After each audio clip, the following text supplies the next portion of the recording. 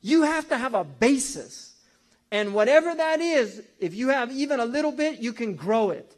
قَدْ أَفْلَحَ مَنْ زَكَّاهَا. When you learn, your brain grows. You get dendritic.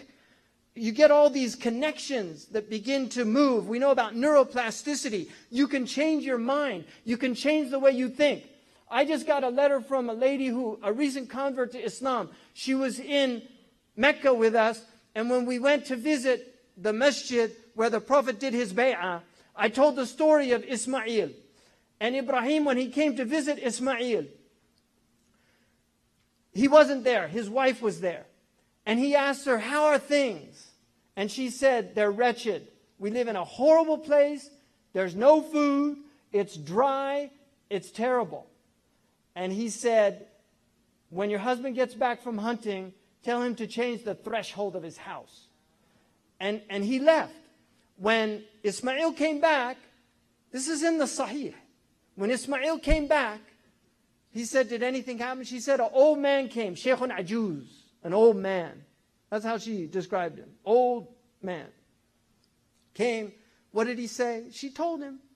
He said, go back to your family, you're divorced. Then he married a second woman. When Ibrahim came to visit, as Allah planned it, Ismail was out. He had to hunt every day because it was a sustenance living. He asked, how are things? She said, ni'mal ahwal. What blessings we're in. We have everything we need. It's such a blessed place to be, this valley. Nothing was different except her state of mind. That's all that was different. And Ibrahim said, tell your husband to hold on to the threshold of his house. And so when he came back, Ismail said, did anything happen? She said, there came a very dignified sheikh, Sheikhun Waqur. See, even looking at him, she saw something different from the first one. It's very subtle in the hadith. But this is what she saw. She had an inner light.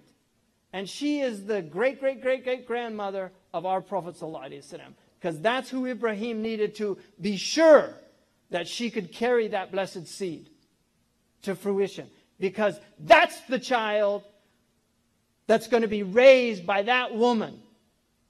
You have to know who's raising your children. What kind of an attitude they're giving them. Are they complaining all the time, or are they in a state of gratitude?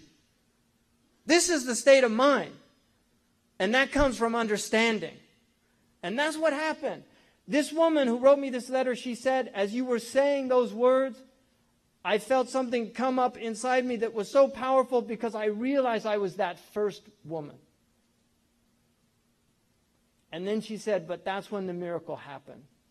Because I suddenly became the second woman. And from the rest of the trip, she said, she just saw miracles and blessings. She had been complaining and talking about this and that. And if you look at the outward of the Muslim world, it's a disaster. But really, it's a disaster. But if you recognize what these people have, you will begin to see the beauty of what this religion does to people. You'll see the sacrifices. You'll see the miracles happen. Wallahi. You'll see it. Because it's the way you're perceiving things.